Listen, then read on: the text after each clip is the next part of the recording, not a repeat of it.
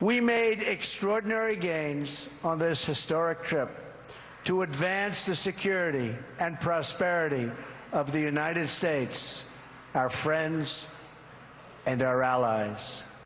President Trump, at the end of his first foreign trip, giving himself good reviews, which is what presidents always do. And we're back now with the panel. Gillian, how do you think the president did on this trip? And why do you think he seemed to get along so much better with the leaders in the Middle East than he did with our allies in Europe?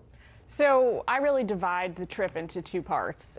Conceptually, it's helpful. So the first is really going around and touching on the world's major three religions, Christianity, Judaism, and Islam. And I think that part of the trip went relatively well. We had some pushback from the media about certain protocol optics, like what was donning the heads of Melania and Ivanka Trump.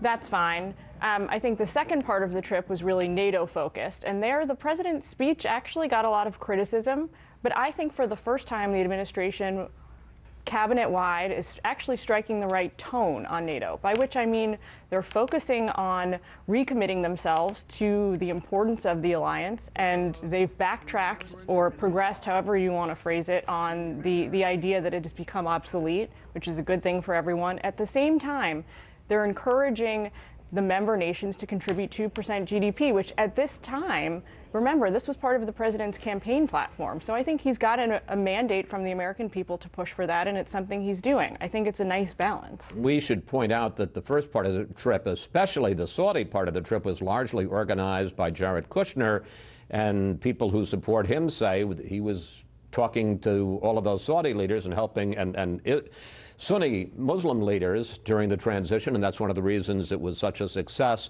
Chuck, what struck you about these 9 days? I have to say the chilly atmospherics of the Europe portion of the trip, in contrast to the warmth, the abundant good feeling that was on display in Saudi Arabia between the president and the royal family of Saudi Arabia. That contrast, I think, spoke volumes.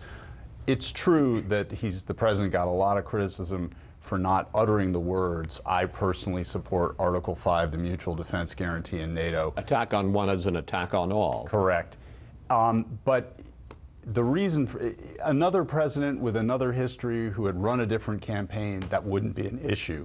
Excuse me, the Europeans feel very embattled and nervous with respect to the Trump administration. He supported Brexit. He openly spoke warmly about Marine Le Pen. He's called NATO obsolete. And they were looking for the kind of reassurance that he gave the Saudis, and they didn't get it. And I think that will have repercussions going forward. Let's talk about the domestic side, because the president returns to a Congress that is badly divided about repeal and replace, and that has already, both Republicans and Democrats, rejected his budget that we were just talking about with the two senators. Michael, some Senate Republicans are talking about just giving up on health care and moving straight to tax reform.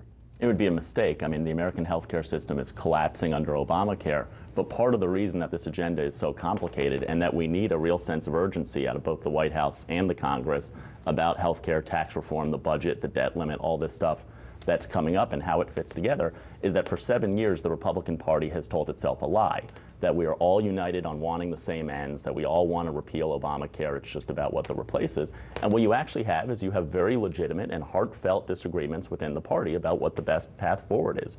Some conservatives who want to focus on Title I regulations, Bill Cassidy, who has his plan, the Tuesday group in the House, which is much more of a force, the moderate group, kind of a force for the status quo.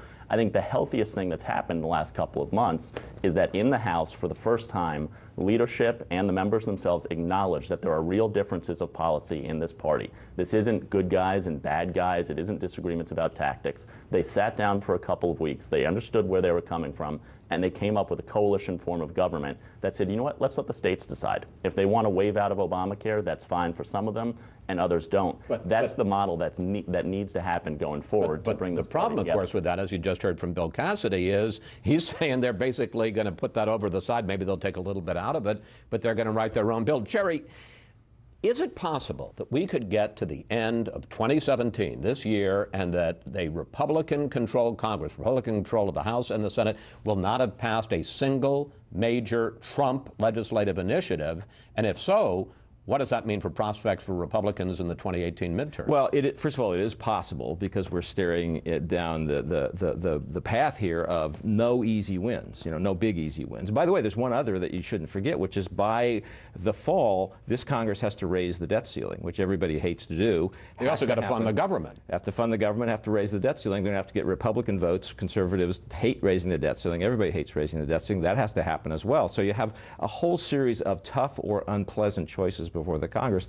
My guess is that in the end, I think a Republican Congress will figure out a way to get together and get some of these things done, even in truncated form, because it's too heavy a lift to go through an entire year in full control of the government and not have anything to show for it. Do you think they'll pass health care reform, or do you think they're going to end up eventually realizing? You had Mitch McConnell say, I don't see how we get to 50, which is not the kind of thing he openly says. Do you think that they could just punt on that and go to tax reform? I think they could easily walk past health and go to tax reform. Mitch McConnell's a smart guy. He's not going to move down a path unless he knows there's success at the end of that path. And if he doesn't, that's because there is no way to get 50 votes plus one. I do think tax reform is something that Republicans really want to do. They've come to Washington to cut taxes. They're not going to walk out of this town, I think, in December without having given that at least a really good try. Michael? Yeah, no, I think, they need to do both, and all these things are intertwined. At some point, they have to sit down, they have to look at these various points, the debt limit, the spending, tax reform, health care, and define which wings of the party, which different factions within the parties will get what wins where. And once they do that, they'll get something. The other thing that has to be considered this week is the Paris Accords, the Paris Climate Treaty. And what makes that so complicated, I think, for the president is it's non-binding. I think he's actually going to come out this week and pull out of the Paris Accords. He made an explicit promise on the campaign trail. He's somebody who likes to keep his promises. And second, the United States shouldn't stay in a treaty just because it's non-binding. If we don't intend on participating, we should pull out. I think the president will do that. All right. We have to leave here. Thank you, panel. See you next Sunday.